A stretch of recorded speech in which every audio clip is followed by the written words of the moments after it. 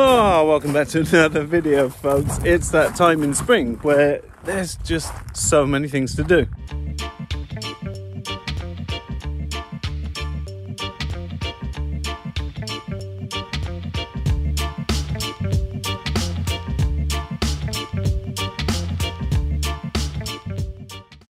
Onions and garlic to plant. Oh my gosh, this is a lot of onions. I'm triple planting these. 3 in a clump, 3 rows on a bed, so 600 plants per bed. So 6 beds of onions, 2 of spring garlic.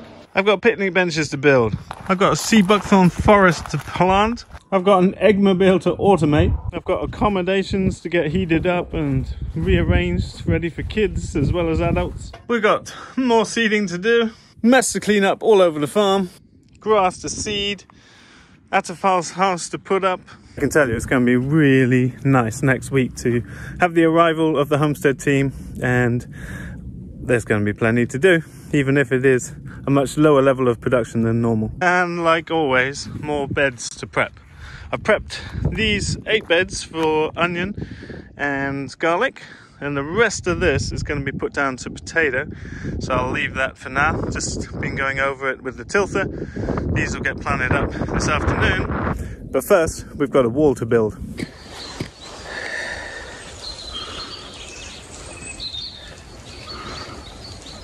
So we've been trying to get this lower wall level. It's level within a few centimeters, and that's probably good enough. It is just a swimming pool, after all. And we're just trying to get a ring of blocks around. Every time the soil is freezing and thawing, it's dropping down, so having this wall is a good start, and then I can just build on it any time.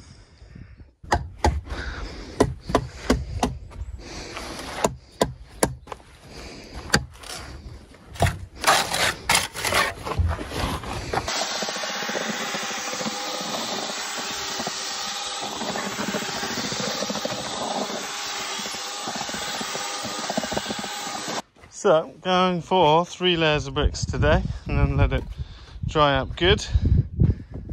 Really starts to shape like something. Pretty good, pretty neat.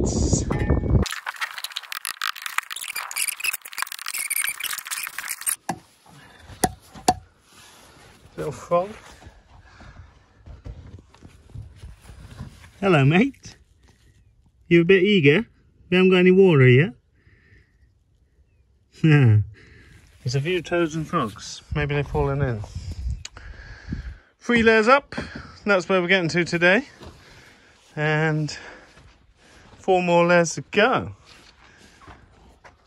I'll give you a sense of it. It's going to be up to here. And then we'll put insulation boards behind the wall. And I've got 10 centimeter insulation boards to cover the whole floor here. Then I'm going to have to come along by hand and sort of grade this soil and pack it back down to make a nice transition from the top of the wall to the edge of the pond. It's going to be steep on this side and this side, and shallow on that side. And then we put down underlay. Then we put down the liner and do a special fold to get it neat in the corners. Then we'll put wood along the tops of the walls here, just to define the edge of the swimming zone and hold in the gravel. Then we'll put another geotextile on the gravelled area. Then we'll put the gravel, which we're going to have to move in by hand, which is going to really suck because we can't get the machine close enough. Then we'll plant it out. I'm going to go for washed gravel, but I can't get round like sea shingle around here because we're nowhere near the sea. But I'll get washed gravel to minimise the cloudiness and nutrients coming in. And then I'll probably plant potted plants into the gravel. That's my thinking now. I'll put in a bubble system, la la la la la. Put in a nice bit of decking, dilly dee. Put in a jump board from the roof. What? It's going to be all right. Ooh, it's steamy in here. Got the cauliflowers, broccolis coming on super nicely. Some fennel there. Leeks and onions need to go out. These will go out next week, hopefully. All the cabbages are ready to go out. Spinach, more spinach. We have a lot of vegetables. Still, 12 mouths to feed soon, and then camping coming after that. Tomatoes are doing incredibly well. Nice strong growth. Don't want them to get too big because they're in here for essentially another month. So perfect timing for those. Peas didn't germinate so well. Maybe they were a bit old seed. I'm trying to use up old seed, so I sowed a replacement bed in case. You can see maybe only half of them germinated here. It's plenty of peas for us, so no problem. Some nice lettuces coming on. Kohlrabies, I'm looking forward to it. Grace's Jerusalem artichokes, globe artichokes.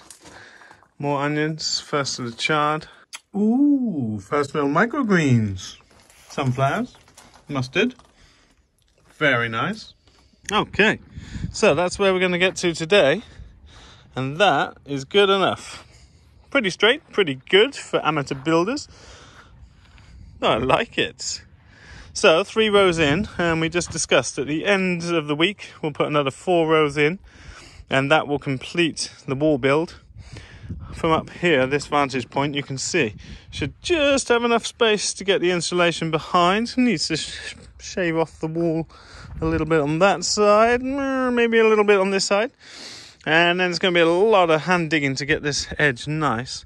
But this is going to be gorgeous. It's going to be such a beautiful pool. When you're down in there at ground level, you can really feel how deep it is. It's going to be 2.4 meters deep. So this orange mark on the edge is the waterline. It's pretty deep. You'll be able to do double mega backflips off the top straight in. All right, it's that time of the year where so much to plant out. We've got onions planted out. I meant to have direct seeded radish and carrots today, but that's going to have to wait till tomorrow. Today we've got 2 beds of garlic, 6 beds of onions and shallots. Garlic, super simple. This is going to be spring garlic. I'm planting 3 rows on a bed and 15 centimeters between the plants.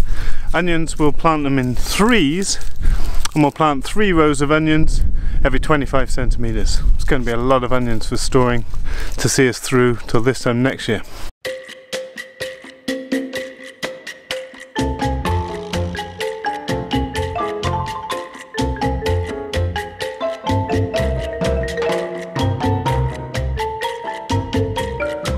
Okay, onions. Loads of onions. In fact, we're going to have enough forever, I think. 3 of these together. We've got silver skin onion, a couple of rows of yellow onions, a couple of rows of red onions and shallots as well. Planting in clumps of 3 rows, 25 centimeters apart.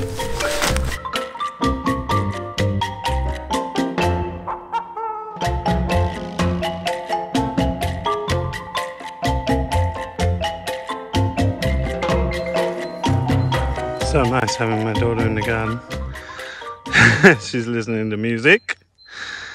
But these are practical, tangible skills that will embed in memories some of the most impactful moments in my childhood, being exposed to nature, to ecosystems, reading a lot. Grace is an avid reader and reads pretty much a book every second day. And we've tried to limit kids from screens, so they have extremely limited screen time. And it really plays out. I see it from my own childhood, but also from my children, just seeing how much willingness to contribute there is, and this natural engagement in the world around. This stuff is fascinating for kids, you know, to be playing with bugs, using your body, producing something valuable, seeing direct results of what you're doing on the ground. And it brings a lot of joy to my heart to just, yeah, feel like we're producing our food together, and that Grace knows she's an integral part of that, and it's really beautiful. Makes my heart melt. My legs.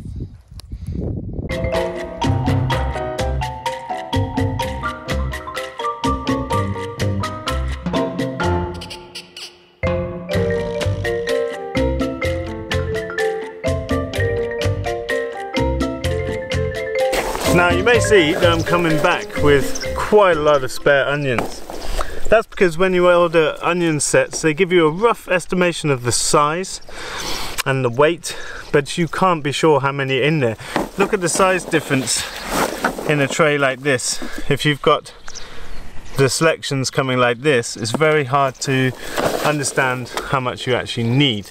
So based on the information they gave me, I ordered the amount I did, and I've actually been increasing the space density a little bit just to make use of them.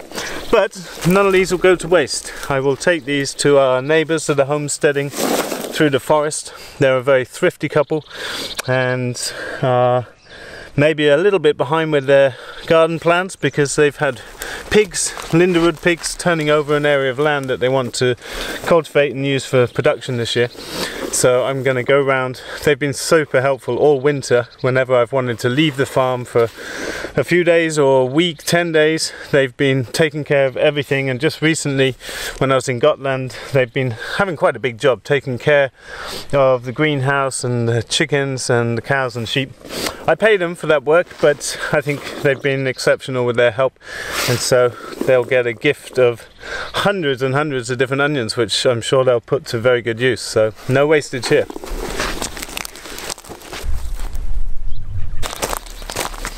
Look at those beauties. Shallots going in.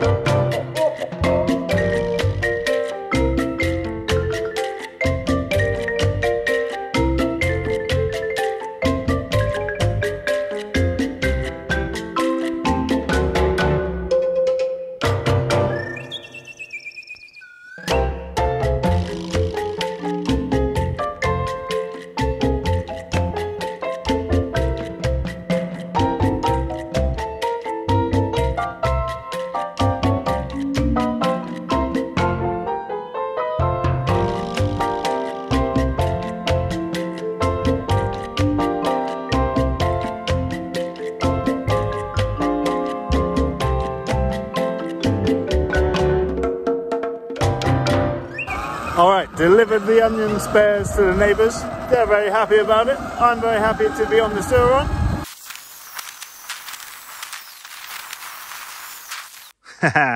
Now the roads are not icy, the Suron is back out. Best toy I ever bought. 80 kilometers an hour on this thing makes you know you're alive.